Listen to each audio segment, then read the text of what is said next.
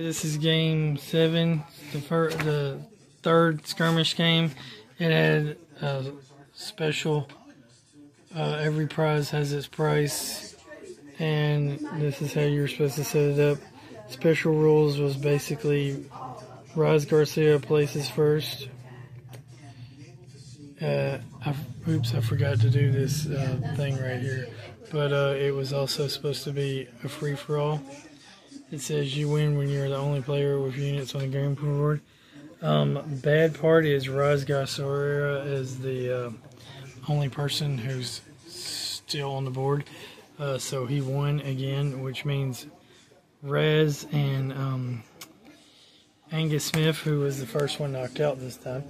And the next one knocked out was Kyle Weller, then Jet Set Claire, then Cassandra Evans, then Zena Jones.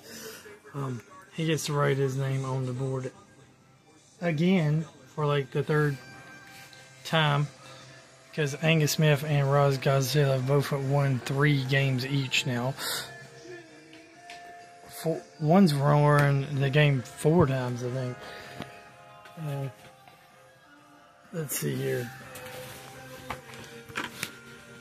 Yeah, it's been Roz, Angus, Angus, Roz, Roz, Angus, Roz. So Roz gets to write his name.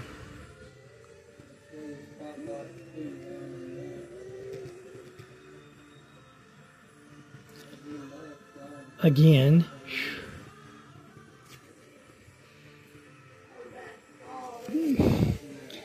Somebody else needs to start winning. Besides them two. Anyway, the flavor text says, it says, the disruption comes to an end and factions are reeling into the backdrop. Roz Garcia takes steps to up the stakes and throws open his strategic stockpile of crutonium energy. Using his cache of his priceless energy source, he can augment his weapon, enhance his vehicles, and overwhelm the communications network and relay modes of every other faction. It doesn't say what happens if he wins, but the other warlords mess act swiftly as Roz races toward his largest cache. His motherlode as the armies approach the destination. Strange readings thrown off that could spell danger to any coming within miles of it. These readings show that Roz's motherlode is actually the highest concentration of plutonium that has ever been collected. Is that an effect concentration truly never been seen before, or is it a trap that only Roz knows how to survive? It does not matter.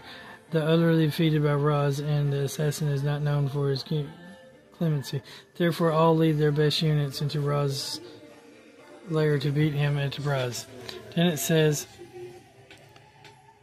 of course, you end of skirmish game, everybody gets that stuff, but it says, read this in open envelope. After Roz Garcia's daring attempt to end the shadow conflict, the warlords come to the inevitable conclusion that ultimate victory will be claimed by the faction willing to show no mercy to their adversaries. Almost immediately, a desperate arms race accelerates across the globe as each faction constructs even more powerful weapons of war and expands their vast networks of hardened defenses to secure their territory and prepare for the impending onslaught.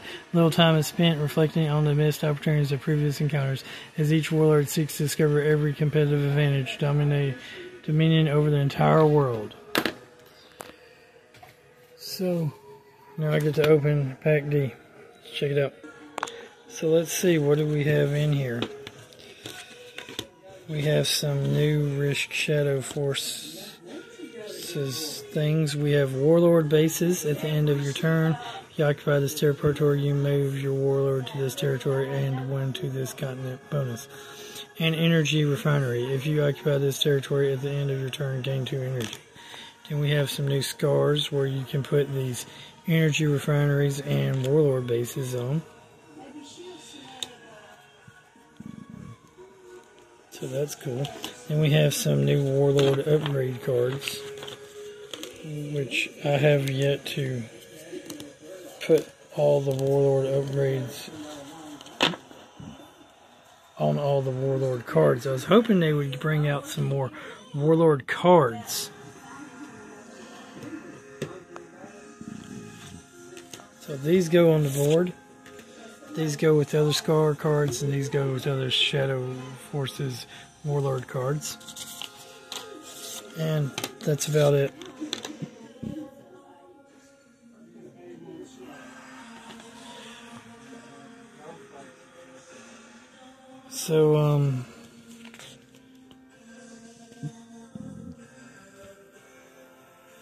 So you don't put another continent on the map yet. So that's still on there. Oh well. Anyway, remember God is good all the time God is good. Oh, and we get to increase, the winner gets to increase his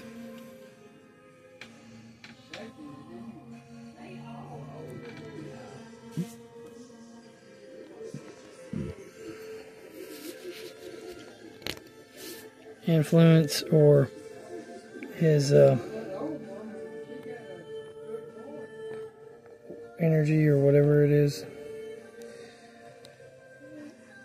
So he gets to put this over that for winning.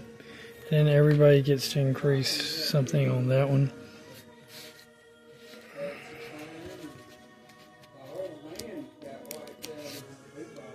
So he's going to increase his defense here.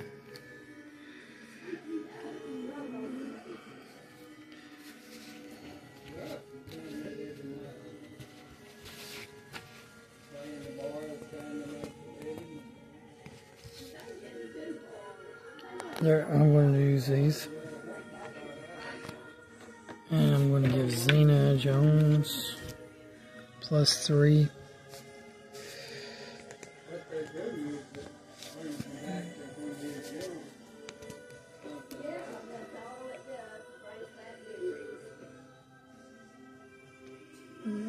She's going to do it on her squad's defense.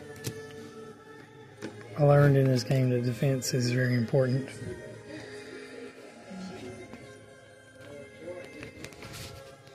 Attack is also very important. She's going to do her personal distance.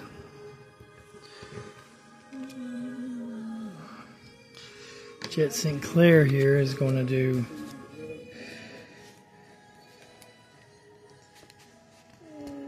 his personal melee.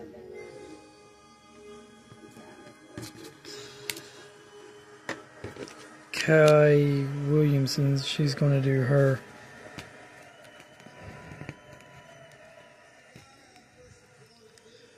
personal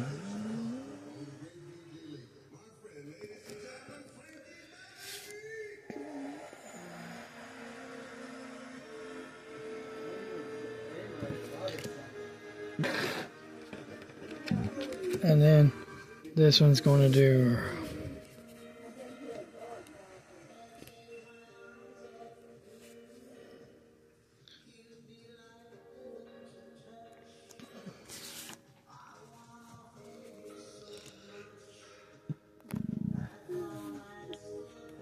I'm going to make the dice list. I'm going to do these.